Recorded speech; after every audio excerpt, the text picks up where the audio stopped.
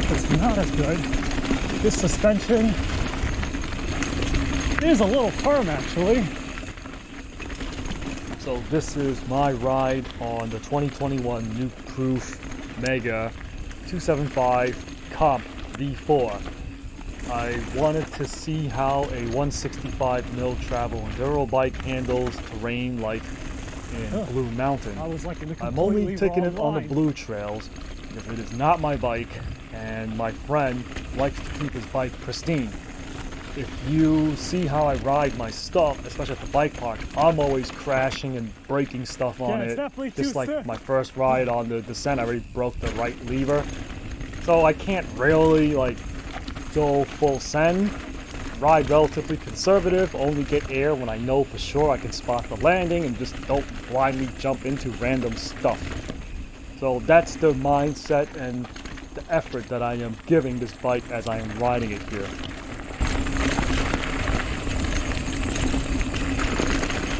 It's definitely too stiff. You want to let some out? Yeah. It's definitely too stiff for me. How's that feel? Like a couch? I gotta look. We're good. Overall, the bike feels choppy because the suspension isn't set up right. The back shock is actually pretty decent, but the front fork was really letting me down. I have ridden the Mega V4 at the local trails, and the Yari with the motion control damper felt great. I could barely notice the difference between that and my Lyric Ultimate with the Charger 2.1 damper, but on a trail like this where there's so much repeated hits, I can really feel the limitations of this fork. The sag is where I would like it. The air pressure is actually less than what I normally set on my Lyric Ultimate. I normally run 100 to 110 psi in my fork with a 160 travel. On this 170mm travel Yari, I was running 90 and it still felt too harsh after the mid-stroke. I mean, off the top, it was pretty supple. I'm sure that if I had more time to set up the suspension and completely alter his setup, I could get the bike to handle much better, but it's not my bike, so I have to kind of like deal with a compromise like this. But really, it's like the fork is what I've noticed the most that's letting me down on this bike. I also had to take a dig at the race face Chester pedals. Again, decent pedals for trail riding, but absolutely not designed or intended to be ridden at a DH park. They just don't have the wide enough platform. I'm constantly adjusting my feet. Phil, the owner of this bike, noticed that he had to constantly adjust his feet too. They just don't work in places like this. Hi. Ready? Yeah.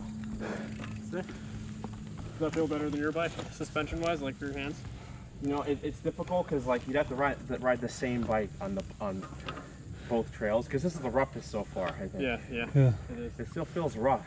It feels a little smoother than this one though. Right. Yeah, the whole place is definitely rough, but. Yep. Right. Let's go.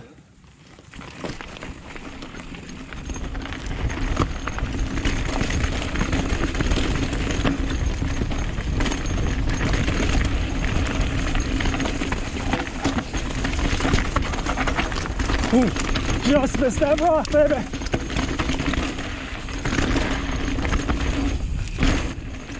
And there's a difference too in terms of how stable the bike is. The Mega felt like it weighed nothing. And it was getting bounced off track quite a bit versus being on a full downhill rig where it's more like a sled. I was actually talking to another worker. I was asking him, hey, do you think you have to use a DH bike to enjoy this park? And he says, yeah, you could do it on an enduro rig, but you're literally rattling the bike apart, taking years off its life. And he also commented that the bike feels too light for this type of trail. And I agree with him. That's my assessment before I asked him too. Could it be done on the Mega? Sure. Like I said, I need to really spend the time to dial in the setup to ride this particular mountain. Then it should be relatively comfortable, but it's still like sounds really rough on the bike. Feels really rough on the bike.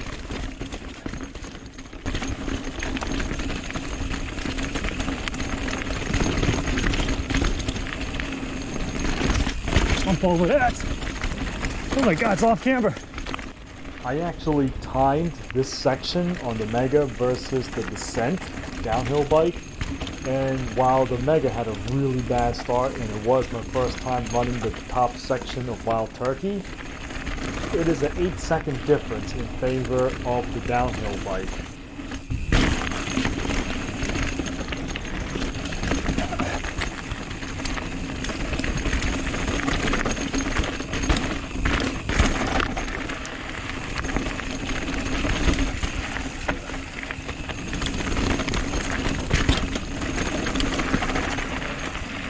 I almost fell in a drop-in point. Oh, really? That's why I was so far behind.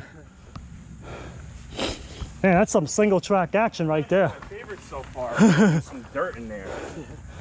It's really narrow though. It is narrow. Oh, that between the I went between the trees and I had like an inch of clearance. Yeah. Yep. I actually have a hard time reading the trail in front of me and ahead of me. I'm like, roots, roots, roots, tree, tree. I was like, fuck, I can't keep. Rocks, rocks, rocks. Yeah. Rocks. So down here is the rest of Wild Turkey. All right.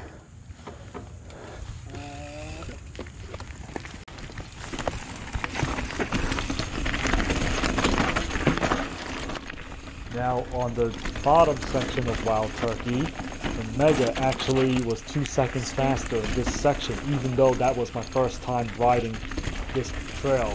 While the Descent had the Mega run before, so it should have been faster, but it wasn't. That was actually surprising.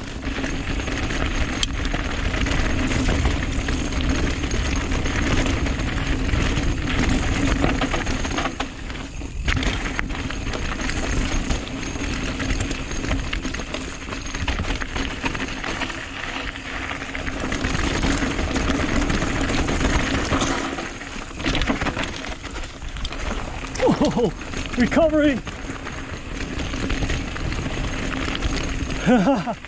I almost went OTB on that left switchback. I was like teetering between an endo and some other shit.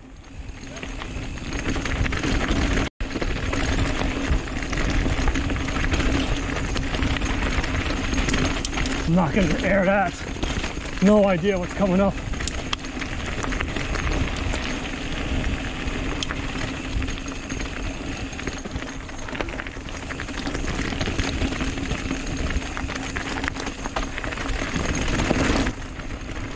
I also noticed in this short stint that the Mega likes to track the ground, and you have to be really deliberate to get this thing to go up in the air.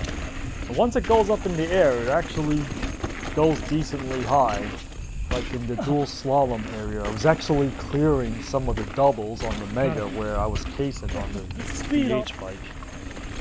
And I compared the dual slalom numbers between the Vitas Domina, the Descent, and the Mega. And the Vitas came out on top at 23 seconds. The Descent is 24, tied with the Mega at 24. And this is actually where the merge is. It's not from the beginning of the trail. That's the only time I could get them all to line up at the same time. So this concludes my video of me riding a Nukeproof Mega V4 in the northeast at the bike park. Thanks for watching. Stay tuned for the next one. Bye.